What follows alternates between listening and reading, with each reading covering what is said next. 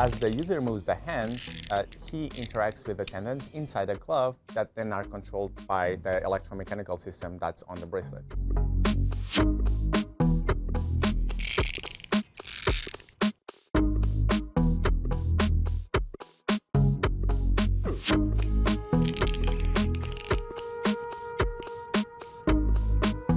In 2013, I broke a bone in my hand, and in the beginning I had pain, so I didn't really use my hand for normal activities, and that really made me realize how bad it is to not have full hand function.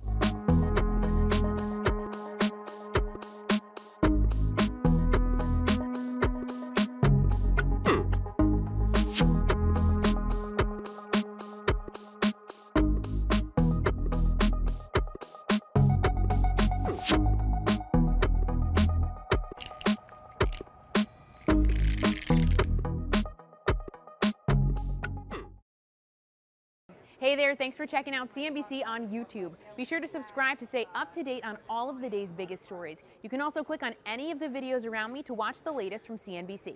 Thanks for watching.